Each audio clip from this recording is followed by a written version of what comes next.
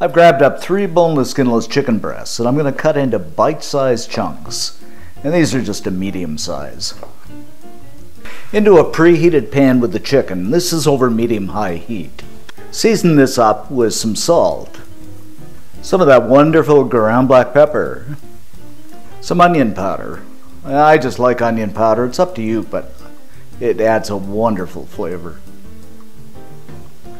And we'll give this a quick little stir just to get that chicken coated with the seasoning.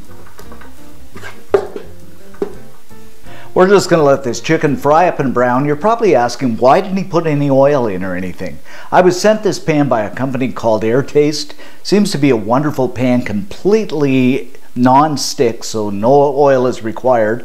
It has a wonderful lid, and it's great for cooking rice, even a roasted chicken. Place the lid on. It's double sealed, so you get that airflow throughout the pan, so you get a nice even cook on it. Seems to be a great pan. So I'm going to do a few more recipes on it, and we'll just see how it works out. But so far, so good. And if you want more details on this nifty little pan, I put a link below in the description. It'll take you to their video. They launched a campaign for this time of year. It would be a great Christmas gift or after Christmas gift. So check that out and see how you like it and let me know.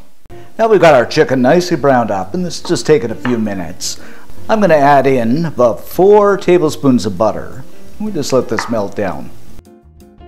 After that, 2 cloves of finely chopped garlic, about a teaspoon of my ever so beloved Italian seasoning, a few hot pepper flakes just for that extra heat. You can add as little or as much as you like.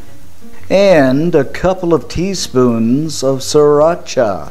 I just love that word, sriracha. After all, it is hot and spicy.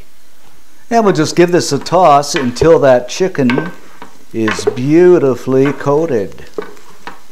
And of course that garlic fries through. That beautiful aroma fills the air. And to finish things off, a good squeeze of wonderful fresh lemon.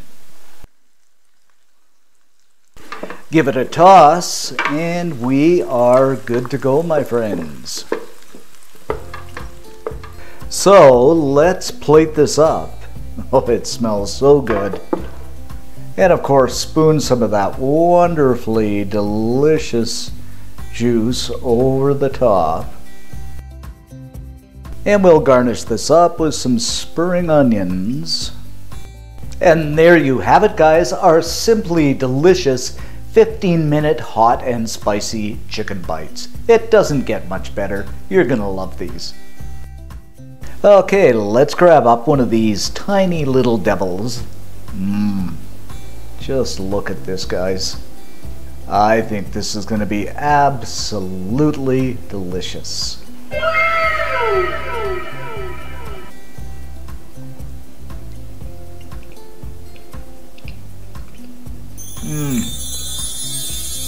And you know, I was right. This is so good. It's spicy, flavorful, juicy, just packed with stuff. Oh, it's so good. You gotta try this, guys. Okay, guys, just take up a few minutes of community time that Coco and I love so much. He sees another dog out the window. That's why he's all excited. But anyway, I just want to wish everybody a Merry Christmas or Happy Holidays. It's that time of year. Hope you don't eat too much, but you know, it only happens once a year, so go ahead and do so.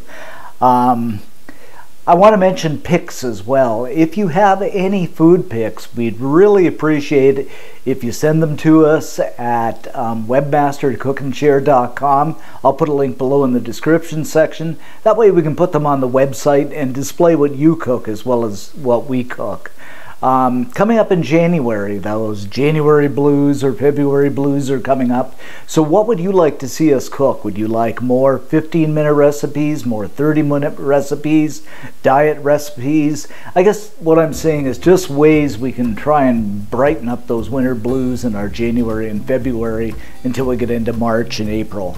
And also we have some merch coming up, some merchandise. And we're going to be displaying t-shirts and coffee mugs and stuff like that. So tell us if you would be interested in that. So once again, Merry Christmas, Happy Holidays, and we'll see you in the new year.